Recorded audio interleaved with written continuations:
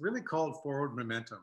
It's Hmm. like continuing the momentum forward, whether characters are in a scene where they're sitting, then the narrative, the discussion has to be moving forward into mysterious places. If they're moving through the forest and they're getting somewhere and there's a destination, then things have to happen along the way to make it interesting. So the idea is that uh, forward momentum visually and forward momentum story wise. All right, how's it going? Hey, how you doing? I'm doing good. Where are you at? I'm in Indianapolis.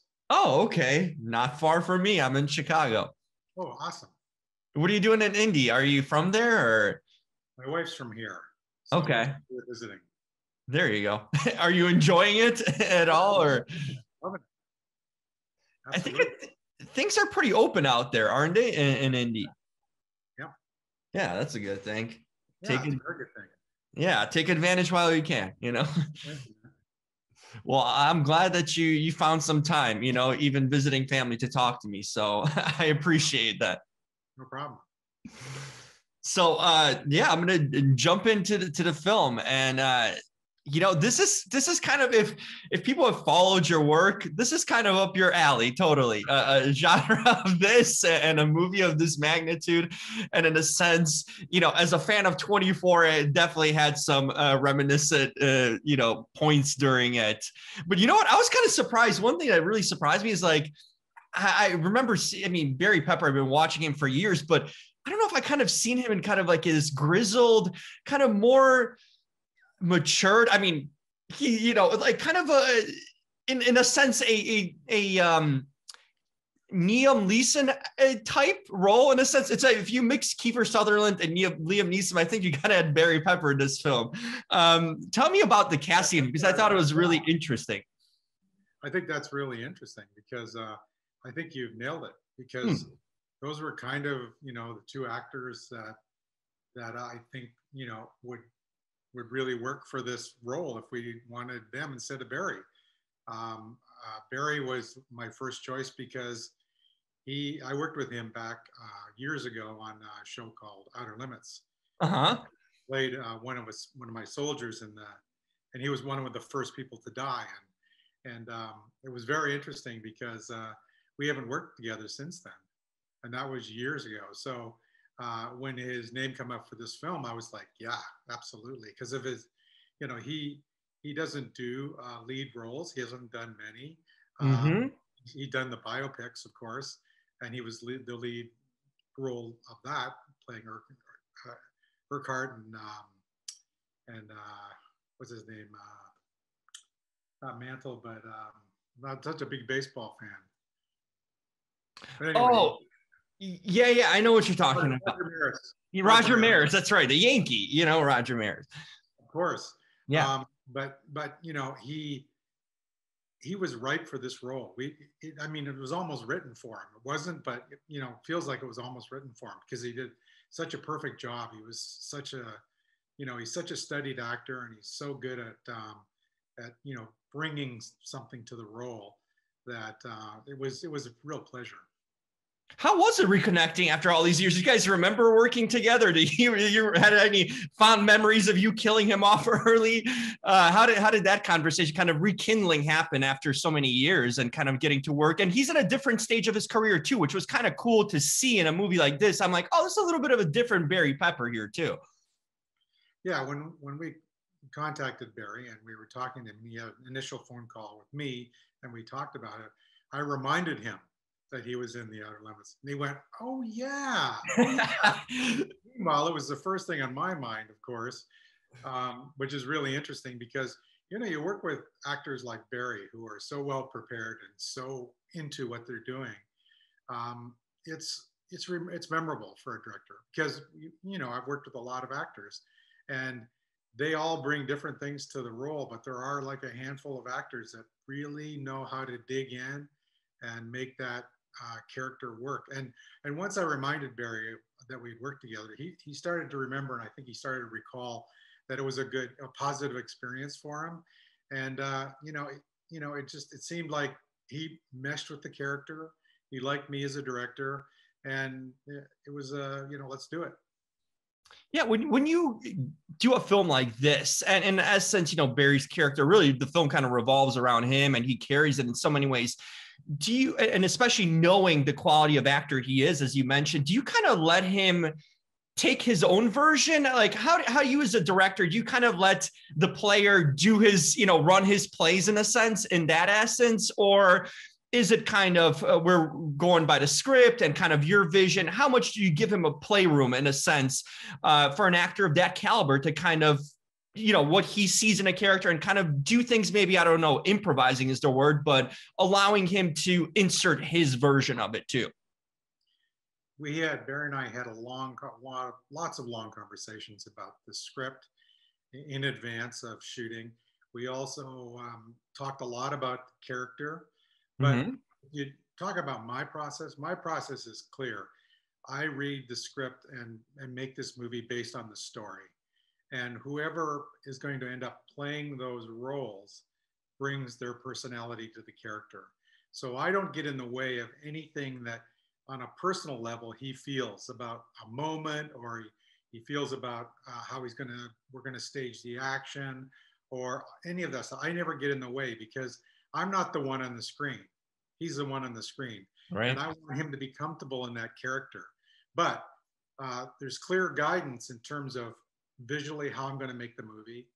Also, how the characters around him will be cast and molded. And also, I think that I kind of spend most of the time being a custodian of the script and making sure the story makes sense and that we're on track to tell a great story. And I'm a big believer in the fact that every scene has a beginning, middle, and an end, no matter how small it is. And a good example is when you're on a drone shot and the car comes into frame and it stops, that's got a beginning, middle, and an end. And as a filmmaker, you really have to think about that, because that gives the film dimension, because you're not just saying, okay, this is just a scene that takes us from A to B. No, it's a scene that should have some flow to it. And then when you put them all together, it's much more satisfying because you've got some dimension in every scene.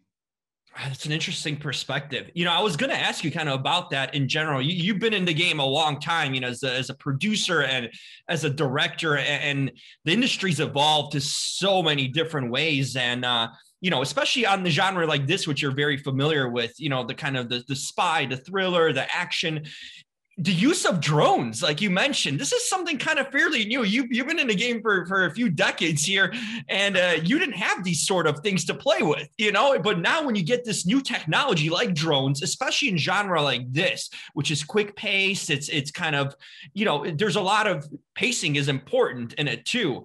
How do you use these kind of new technologies? Has it been, in a sense, something you wish you had earlier in your career, or I mean, do you take it favorably, the usage of these kind of new equipment to use, such as drones, for example? Oh yes, I embrace all the new technology. I'm totally up to date with what's happening. I own 2 drones of myself. Oh, nice. I practice with them all the time, so I can get a sense of what they're capable of and what I can do. And I call the new, when I was in my younger days of my career, crane was very special. So Yeah. drone is the new crane. And all you do is say, okay, I can get a bigger, fancier. It's a combination between a helicopter and a crane, because you can use it in many different ways. They can fly into people's operators' hands, and you can carry on the shot. There's a lot of things you can do with it. But it's interesting, the drone technology, from the time I bought my original DJI drone, it's increased a lot. It's interesting. It's kind of like when you start with the Chapman crane and you end up with the telescopic mega cranes that we use on Shannara Chronicles, and then you add the drone in. It becomes you've got to take the drone and say, how am I using it as a visual storytelling tool? Because that's kind of what I did in this movie.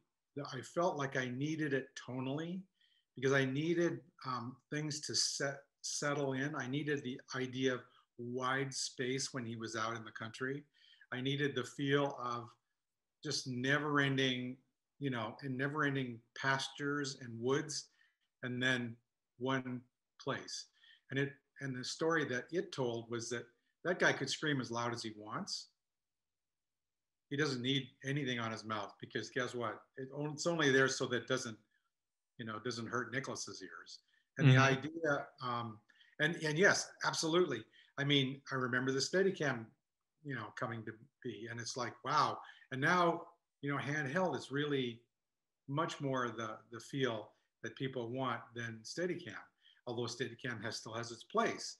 So all of the new technology. But I think the biggest thing that, if you're asking about me adapting to technology, was we shot 24 on film for the entire run up to season 8. Wow. It was always on film. It was never, when Kiefer was playing the lead role, it was never on digital. And that was the moment that I left film behind and started with digital.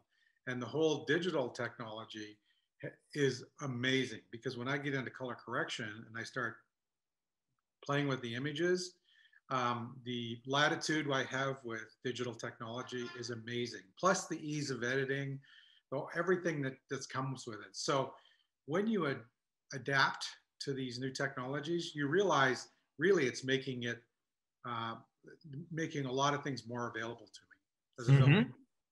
That makes sense. Totally. In that essence, you got more tools to play with. So why not use it, to kind of make your job easier and more dynamic in that way too, so makes complete sense. I always wondered, when it comes to kind of the genre of action and thrillers, and that's something you've been familiar with, how do you kind of direct that? Because there's always something going on. You always need to keep the audience engaged, and not tipping them off necessarily what's going to happen next with the twists and turns in the story, but just the pacing of it. I'm always curious to know, like, how do you direct sort of this genre in a way?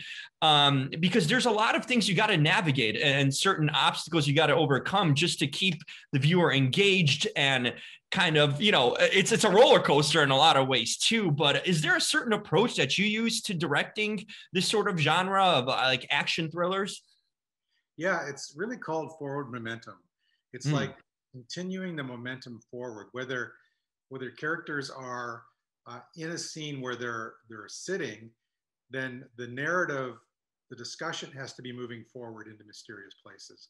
If they're moving through the forest and they're getting somewhere and there's a destination, then things have to happen along the way to make it interesting. So the idea is that forward momentum visually and forward momentum story-wise. So the audience is learning things. And one of the best stories I have for 24 was I'm in a store buying a television, and the salesman, finds out I worked on 24. He said, "I don't know how you guys do it. It never stops." The moment I think that, oh, wait a minute, that doesn't make any, before I say sense, something else is happening. And I've forgotten about how ridiculous that last moment was. In my mind, I've forgotten about it because we're vaulting forward to the next beat. And that's a really important lesson I learned from an innocent bystander. Was basically, the most important thing is anything can be ridiculous in a movie as long as you move on to something even more interesting next. Once you start thinking about, it's when it stops and you start thinking, wait a minute, that doesn't make any, wait a minute, this is happening. And that is a really important rule in any of these thrillers and action movies that I've done, is that I've always tried to keep that forward momentum going. And if I feel like there's a moment in the script where it's going to stop and it's going to give people a chance to think about how ridiculous something was that happened, no, let's move on to something bigger. Let's make this bigger. Let's make this a more interesting visual. Whatever it is, it's the tiny light, shining in the corner that you notice. That kind of thing. That's what you have to do as an action director, to keep it moving forward. And the other thing is, a lot of people think you get a lot of momentum from never-ending action sequences, the same one. I don't believe in that. I believe in finishing it fast and making it go fast. Then the next quiet moment, you're thinking about, wow, that was cool. that was cool. That was cool. As opposed to, there was just too many moments. I don't remember one. It was all cool, but it was just, it kind of was tiresome. So I have a, I have a gauge for that in my, the way I make a film. Oh, that's interesting. It makes complete sense too, especially when the plot points too, when a lot of times things come full circle and there's a lot of like reveals, like on shows like 24, like you mentioned, there's always a cliffhanger. There's always something coming back that happened 10 episodes before that makes sense 10 episodes later, keeping that momentum. And you kind of have to forget about it or distract, in a sense, the viewer so they don't remember, they can put it together. So that shock value is even bigger too. But then they can recall it, be like, oh, that made sense because this what happened. But you kind of, that forward momentum that you're talking about, it distracts them for the time being to set them up for the next thing. That is a really clever and interesting perspective, really. Thank you. I like it. The other thing is that, action is one thing, but tension is really important. Mm-hmm. That's what we used. I really brought a lot of that to this movie because I was just going to ask you that. You took my question. How do you build tension? How do you build it genuinely too? The most important part is that Barry really bought into it, bought into the whole idea that the lead character has a paranoid side to him, and he is watching his back all the time. And as soon as the lead character embodies that, you start to see that in the film. You start to feel it. When he's when we first meet him and he's looking around and you see him do various things that are kind of odd, but they're not, he's also going through his daily routine, drinking tea and relaxing. But there are little things that come on, and that's when the audience goes, wait a minute, what is he doing? Why is he doing that? And that is cool when he opens his closet and is like, whoa, what is that? Uh-huh. That was the whole idea of supply. And Barry was not only totally buying into that, he was adding to it. Once he got the feel for it, he was continuing contributing ideas for that. And it's not always what's around the next dark corner. It's like you have to set up moments that reveal as no problem. Exactly. Those moments up, oh, this was a bit of, no, that's nothing. And then what happens is the audience starts to let its guard down slightly, and then you hit them with something big. That's so it's right. a matter of like getting used to the tension and then not totally relying on the fact that it's going to be something spooky. Yeah, because horror movie tropes are usually the music changes and something's coming. I hate that because I like it when I think when you just don't expect it. You're just watching it. It's completely, there's no musical guide that there's no tonal guide to set you up for something coming up, and it just hits you. I think James Wan has done it really well with his like kind of a slap in your face, out of nowhere kind of jump scares or whatnot. I think that's a great way of building tension, and you just illustrated and elaborate on it, that when you don't expect it, that's the best. When it's just something very casual or it kind of it tricks you as a viewer and it just hits you like that. I think that's the most satisfactory tension building, when you don't know when it's happening. Correct. It's a technique. It's a technique that's been used forever. But Andrew Lockington and Michael White, who did the music for the film, mm-hmm. they're releasing the soundtrack the same day it's opening in theaters, but they were really on top of that. They didn't want to get ahead of what was happening visually. We talked a long time about that. I think they were the first ones to really identify what this movie would end up being, kind of a revenge thriller. And, mm-hmm. And it was very interesting how they were so in line with what my visual sense was, because they were sending me our music while I was shooting the movie.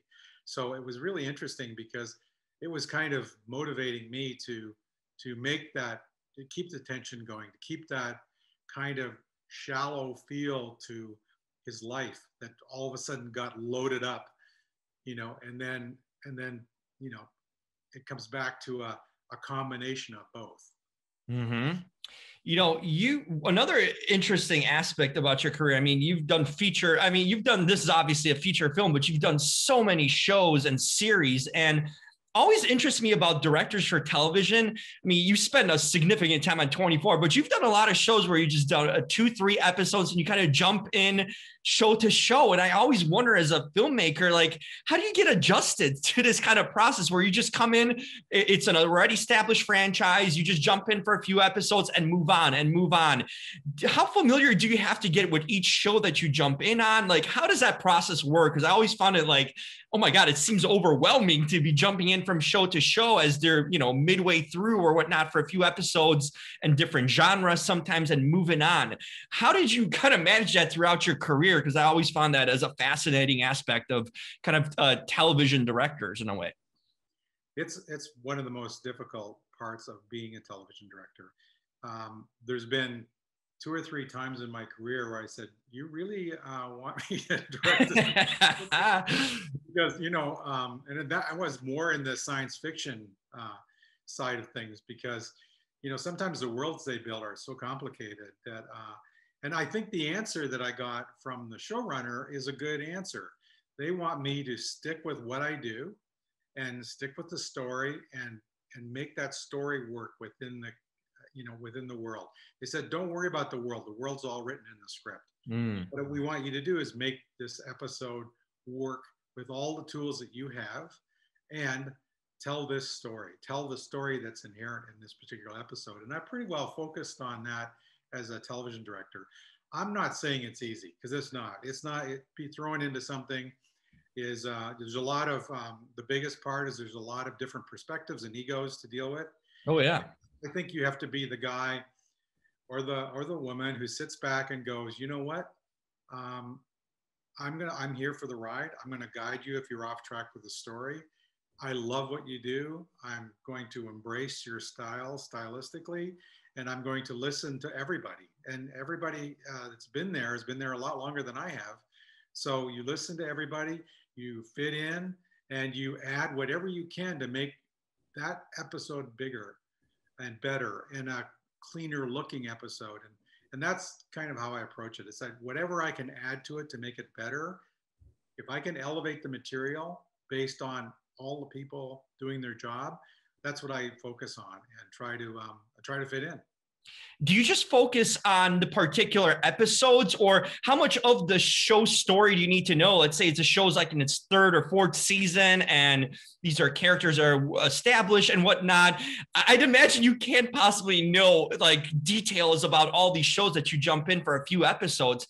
Do you just kind of rely then on the writers and the producers in a sense to kind of guide you in that essence? Or do you come in with like some legitimate knowledge of the show that you do like homework on? You definitely do your homework. You have to get to know the show. You've got to watch. The way I do it is I watch, even though it was 3 years ago, I watched the pilot as to where it starts. I watch a few episodes. Normally what I do is ask the showrunners for half a dozen episodes of their favorite episodes. And that usually is a pretty good indicator of what they're looking for. I obviously have a script that's got a beginning, middle, and end and a story. And usually, every script embodies one particular A story that has to be told.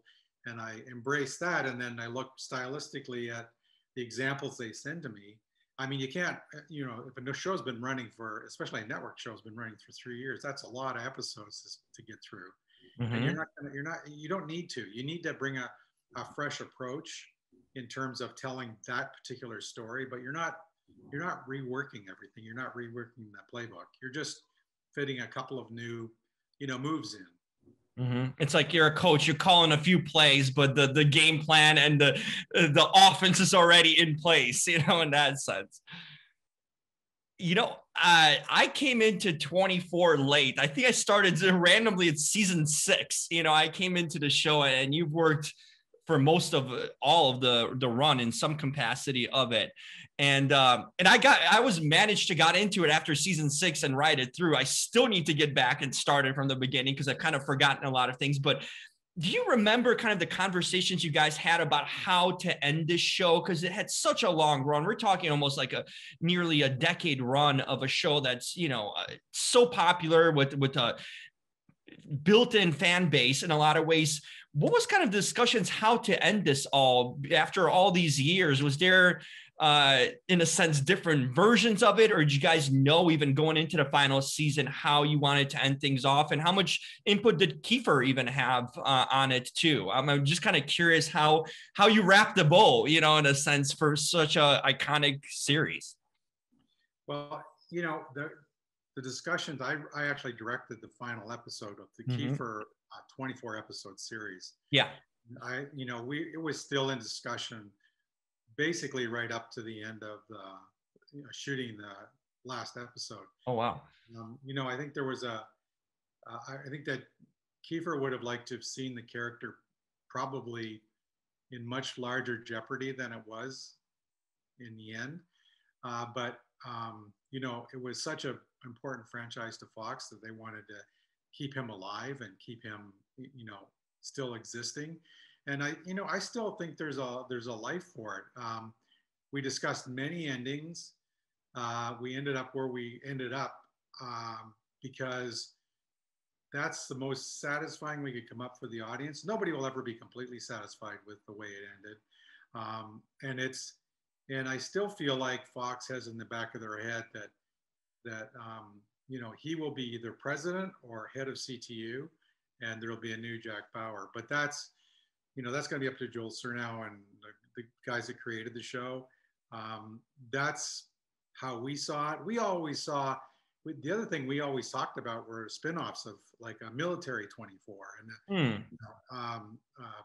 and even a police 24. We saw those, but they never came to fruition because I believe now, in the way network television is working now, we would have done that. There would have been 3 or 4 different versions of the show 24, where you do 24. Fox does it now with 911, and yeah, totally. But that would be 24 hours of 911 as opposed to various episodes. So it's also, they also know, the network and the studio knows how difficult it was to produce. So, it wasn't a walk in the park. It was not your normal procedural show. It was tough. Did they ever consider maybe too, like a movie version, just like maybe, years later, do just like a 2-hour movie version of it to kind of wrap things up, or do an extension? I think Entourage did that. They did a movie version after the show ended its run too. Was that ever kind of in consideration? Yeah, it's no secret that 24, the movie, was definitely in the works. In fact, a funny story, that the guy that was writing it and directing it sat behind me while I was shooting the final episode. And at one point in time, he came forward and said, I don't know how we're going to do a movie that's as good as this TV show. And I said, well, that's your job. My job is to get this one done. You think Kiefer would come back and do it again, or at least for sure some cameo or appearance, if there was or maybe even like a mini series, a 6 episode or something like that? Or do you think at that point, when you were with him after all these years, he wanted to leave it in the past and kind of leave Jack Bauer as a memory? I think he is a love-hate relationship with Jack Bauer, and I think that Kiefer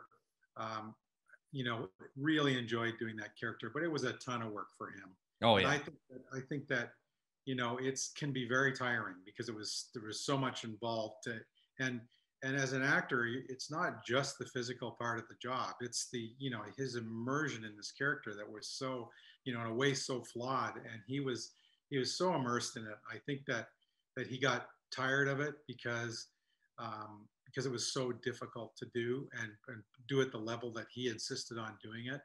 I have no idea what his thoughts are, but my guess would be that Kiefer would definitely, if he came up with the right script and the right idea for a continuance of that character, that he'd be definitely willing to entertain it. Mm-hmm.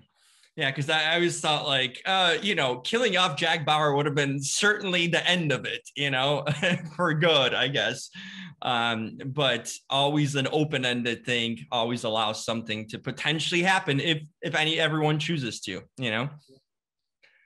Wanted to end off things by asking you, obviously film has been such a big part of your life in so many aspects, but what are some of I always feel like to be a great actor, director, just person in the industry, you have to have a rich life outside of it. You just don't come in like I'm a director in life. You always bring in, like you mentioned, that whole thing with the TV store, buying a TV, how that kind of influenced your work. But what are some things you enjoy in your everyday life outside of the industry that you just kind of gravitate to or consider hobbies or interests, or just go away to clear your mind? Because you definitely need that aspect of it. Well, for years, actually, when I was doing 24, I owned a gallery, an art gallery. Really? I actually, I don't, and I'm also a photographer, but I had a gallery that I owned up in Canada, and it was called Turner Gallery, and it was open for 10 years. It was actually open from 2000 to 2010, and so I'm still basically in that game. I still sell art, and I love it. I go anytime I can to the museums, and that's what I dabble in. And I'm also a photographer, and when I had the gallery, I sold my photography at the gallery. And it's an interesting note. The gallery was in the town that we shot Trigger Point in. So the small town. Oh, wow. That's my hometown. That's where I grew up. And that's unbelievable. Was it done by purpose or just by coincidence? Or well, we were shooting up in Canada. We needed a town where he was hiding out in. Mm-hmm. And I said, let's use Bayfield. No one's ever shot there. It's a small town on Lake Huron. A lot of people from Detroit come up because it's only 2.5 hours from Detroit. And we used Bayfield as his hideout town. So it was great because that's where I had my art gallery. That's where I, spent my childhood. And the experience that the townspeople had with the filmmaking experience. And I was always a bit of a mystery to everybody in town because, there's this guy that apparently goes off and does 24 and, I guess he must do something important. But basically I was just a normal person because I grew up there my whole life. Mm-hmm. And then when they saw the trucks come in and the movie being set up and us changing the interiors of, all of the diner and the bookstore, they went, wow, a lot goes into this. And I said, yeah, this is my life. And they had no idea. So it was kind of fun and entertaining to do it in my hometown. They just thought of you as the art gallery guy, probably. Right. Oh, that's fun, but that must be a cool thing to kind of come full circle. You stayed in town too. You never left. That's a great part of it too. You remained a local no matter what. The allure of Hollywood didn't take you away, so you kept grounded that way. That's right. I love it. That's fantastic. I'm curious, what kind of art is it? Just you mentioned your own photographs. Is there specific things you like to shoot, and specific art that you like to collect? It's a different modes. I really like abstract art, but I don't have any problem with any like figurative stuff. All of that stuff, I like it all. I like contemporary. I'm not much into the historical art. I like the contemporary art, and because I'm Canadian originally, I really focus on Canadian artists. So I try to promote them and get them going, especially when their work draws me in. So. And photography and anything you specifically like to shoot, or just kind of also abstract and just things that pique your interest that you kind of come across? Yeah, mostly landscapes. I've done a lot of landscape work, so that's my focus. And also I've got a lot of historical work in around Bayfield, my hometown. So and that's actually in the gallery. That's where I sold most of was some of my historical work. That's when I was younger and I was shooting black and white film. A lot of those images I've reproduced for my work in this gallery. That's fantastic. You see, these are the kind of nuggets I love to get, because we're all people. We have so many outside interests, not just known for the work that you do, but that's fantastic that you have this whole other world that you're immersed with, that you've been passionate about and kind of made it a reality, so that's fantastic. Thank you. Yeah. Again, there was art galleries in our town, but there was no real fine art gallery that focused completely on Canadian art. So I really wanted to keep the focus on just that and bring something back, because we are in an artistic business. Yeah. Filmmaking is an artistic business. So I'd made my living doing that. So I thought I'd like to give a little bit back to the community, and making the film Trigger Point in the town was just an extension of giving back. No question about it. Give some notoriety to the town, and maybe some extra income and revenue, with locals and all that, businesses. That's fantastic. Kind of giving back to your town, bringing them a slice of something they're not used to. So that's awesome. Like I said, I've been a big fan of your work. I love 24. I'm going to start really soon. I do have all the seasons. I bought all the DVDs, the collection. So I'm going to start it from the beginning and kind of ride the ride again. But awesome job. Really enjoyed Trigger Point. I love those kind of gritty thrillers that keep you basically on the edge, and connected to it. And I think you've done a fantastic job, and I like hearing what it goes into making that. So looking forward to your next two projects too. I see that you have on the horizon, and keep it up, Brad, because you've been doing great work. Thank you so much. I really appreciate it. And like I say, we will be doing 2 more of these films with Barry if this film does well. So I just plead for everybody to watch the film, because I think that's going to be worth the ride. Absolutely. Especially fans of your previous work, 24. I think they're going to, like I said, I picked up a lot of things too. It's like, if you're a fan of that, I think you're going to really enjoy this film too, in a lot of ways. So awesome. And I'll do my best to put the word out there. I know you will. Thank you so much for this. Absolutely, Brad. Thanks for the time. Enjoy Indianapolis and Indiana. And I'll talk to you soon on the next one. That sounds good. I'm up for it. Absolutely. Take care. Stay safe and healthy. See you. Bye-bye. Bye now.